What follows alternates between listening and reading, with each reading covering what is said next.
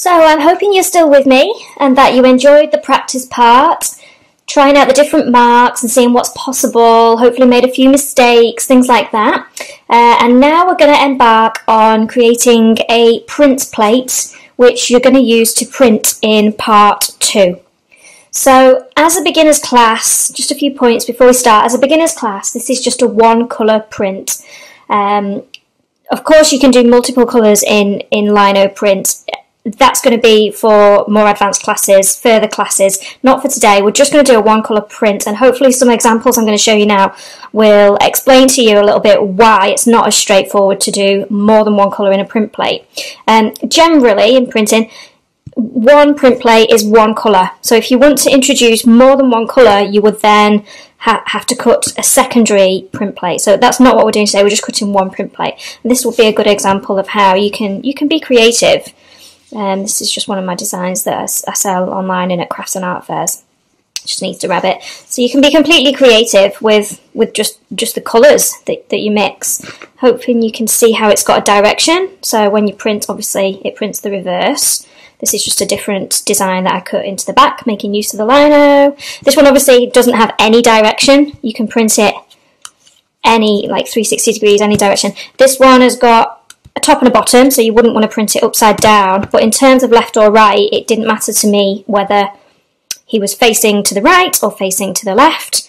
Whereas, something else to confuse you a little bit more, something else to think about, well, it's not for today, but just for general information, if you've got text, obviously when you're cutting it, it would need to be the reverse of the text. But I'll go on to explain a bit more about that later, how you get around that. For this, it didn't matter how it turned out, left or right. For lots of your prints, it won't matter. And for the one that I'm doing the demonstration with today, it also doesn't matter. Christmas, and hopefully you can see the range of how colour can really bring out the difference in the design.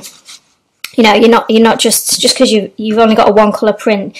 It's only the beginning of the creativity, really. I thought this design was quite a good one. I'd mentioned earlier about some can be quite faded and a bit like an old photograph, or like it's been printed on cloth and have little imperfections in it, which is beautiful. It's a look in itself, and it obviously is completely handmade. But then some of them can be more consistent and more even.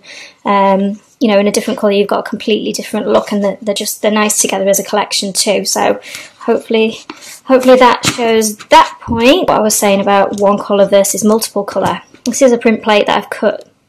It's probably taken, I don't know, the best part of a day actually to cut that, maybe less with the designing, I don't know, something like that. But yeah, one colour print here. Very nice, lovely one colour print. But then when you start to introduce other print plates, and for these I've just cut some solid colours, just show you the variations of this design. And I wanted them slightly different shapes, slightly different quirky sizes and shapes.